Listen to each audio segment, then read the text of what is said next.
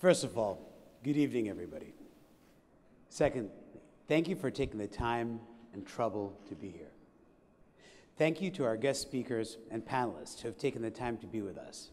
And a special thank to our American guest who traveled a long way to be here, Randy Zuckerberg. We're talking today about one of the most pressing problems of our country, our region, our time. Future generations will judge us on the degree to which we solved it. Unfortunately, problems of this magnitude don't get solved without a lot of people taking the time and trouble to solve them. People like you, people like us, businesses like yours, businesses like mine. You know, evolutionary biologists spend a lot of time thinking about whether man, as a species, is truly capable of altruism. People such as the late George R. Price, a hero of a new play, Calculating Kindness. On the whole, they tend to think that we're not. George Price tried to illustrate our selfishness mathematically. We're good at calculating. We're good at cost-benefit analysis. We're good at risk-return ratios. We're good at self-interest. But we're not so good, it seems, at genuine altruism, a true selflessness. What we really like, of course, are those win-win situations. Those occasions when we can have our cake and eat it too. When we can do the right thing morally in the knowledge that one way or another we'll get paid for it. Oh yes, we're very good at those. Take, for example, the case of the chronically homeless in American cities. Lone homeless men or women with disabling condition who have either been continuously homeless for a year or more, or had at least 4 episodes of homelessness in the past 3 years. Once upon a time, nobody seemed to know what to do about the chronically homeless. But then America had a light bulb moment. It began to realize that chronically homeless cost the public purse a lot of money.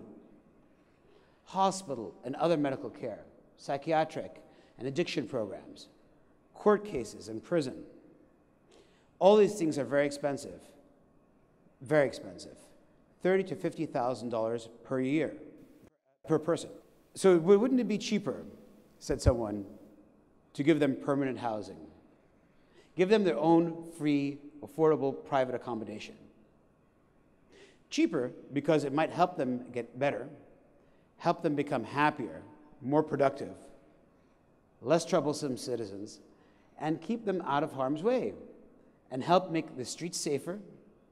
And so, what is known as permanent supportive housing was born. It's proving very successful, and because it's successful, it's seen to work. It's catching on all over the place. It's expensive, yes, but not as expensive as the alternative. And it has major social and human benefits. Chronic homelessness in America is one thing, and occupational inequality in Kuwait and the Middle East, female joblessness or gender discrimination at work or in the labor market, another. Very different thing. For start, it's a much bigger issue affecting a far larger proportion of the population, and therefore with far greater social, cultural, economic, psychological consequences. Nonetheless, there are significant parallels.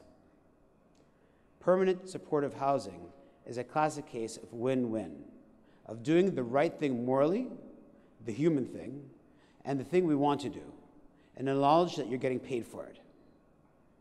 Getting paid financially, and getting paid socially.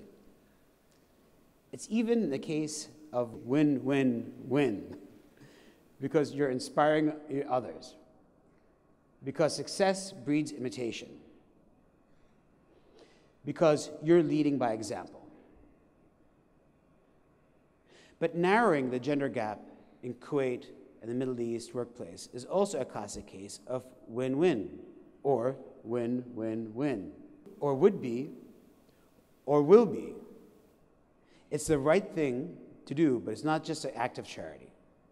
For businesses, it's the right thing to do, but also the self-interested thing to do. I am no George Price, but I believe I can prove it, more or less mathematically. Let me briefly explain. First of all, in the case of anyone is in any doubt to agree to which our region is different from other regions, let me give you some statistics. To be frank, I'm going to give you some more statistics than I would normally in this kind of speech, but they matter. They matter because they reveal the stark truth. They matter because they tell a powerful story.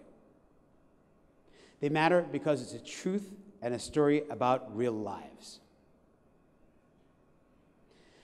I want to begin by making sure that we're clear on the meaning of two key terms: the labor participation rate and gender participation gap. The labor participation rate is a percentage of the population aged 15 or over that is economically active.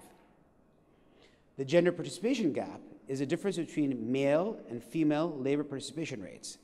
It's by no means the only measure of gender inequality in the labor market, but it's a very important one.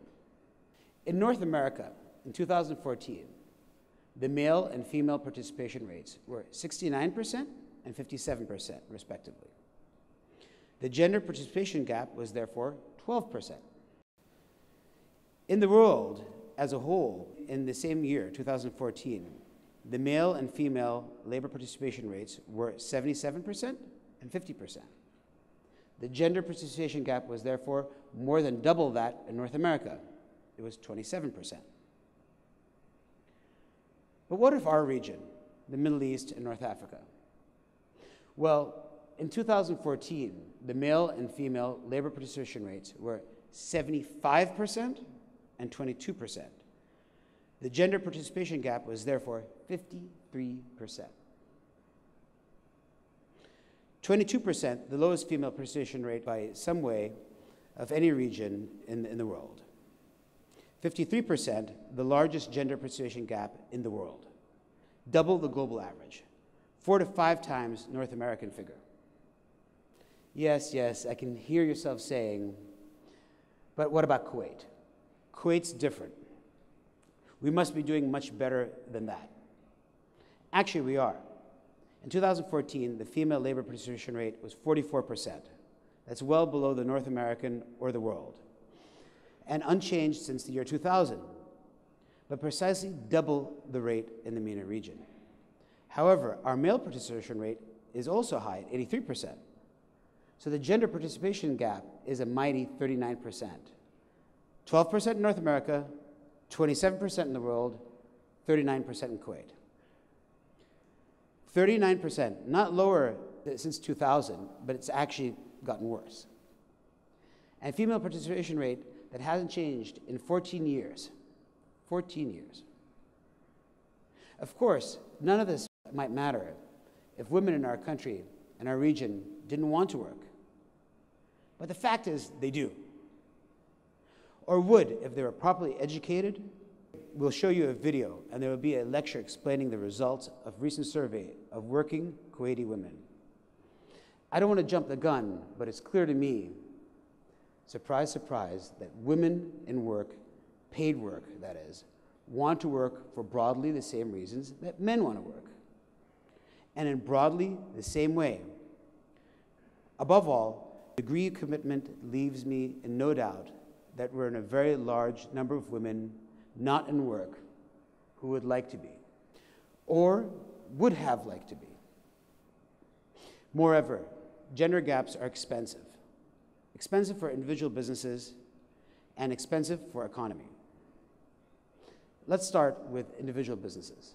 Study after study shows that companies with reasonable numbers of women in senior management positions, the more gender diversified companies, outperform companies that don't. And this appears especially true of companies with a focus on innovation. Why might this be? Well, first, the answer is simple. If you don't employ women, or employ them but don't use them as you use their male colleagues, you're not properly exploiting 50% of the human talent pool. Talent pool and knowledge pool. The other answer is more complex.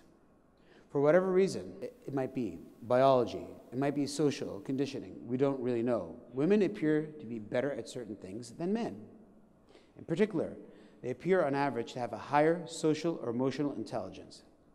A recent MIT study looked at the question of whether there was a strong positive correlation between collective intelligence, the intelligence of a group working as a group on a range of tasks, and the average or maximum intelligence of group members. There wasn't. What there was, though, was a strong positive correlation between a group's performance and its members' willingness to listen, its members' skill at conversational turn-taking, and, most important of all, its members' average social sensitivity, or their ability to read and understand and respond to other people's emotions. All of which meant that performance was also strongly correlated with something else: the presence of women in the group. For a group, read team. For team, read company. Now for the economy.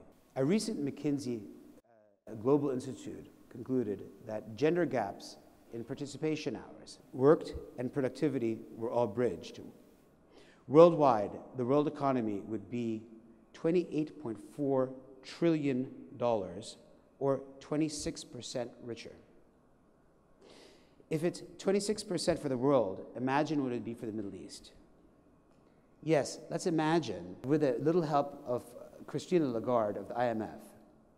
In 2013, Mrs. Lagarde gave a speech here in Kuwait, which she said the following: for the entire Middle East and North Africa region, the gap between male and female participation in the labor force over the past decade was almost triple the average gap of the emerging market and developing economies.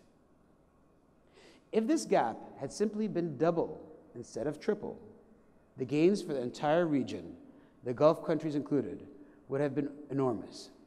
Almost $1 trillion in output, amounting to gains of 6% in GDP annually. Additional growth of 6% per annum for the entire decade. That's growth of more than 26%. That's a growth of something like 80%, growth that didn't happen. Ladies and gentlemen, we have a problem, a human problem, and a social problem. A human problem with an enormous social cost. But it's also a business problem and an economic problem. A business problem with an enormous economic cost. We need to solve it because it's the right thing to do. We need to solve it because it's very strongly in our interest to do so. In the interest of our businesses, in the interest of our economy, in the interest of our society, in the interest of our wives, our sisters, our daughters. We need to solve it because it would be self-defeating not to do so. We need to solve it because we are human beings, and because human beings like nothing more than having their cake and eating it. Thank you for your attention.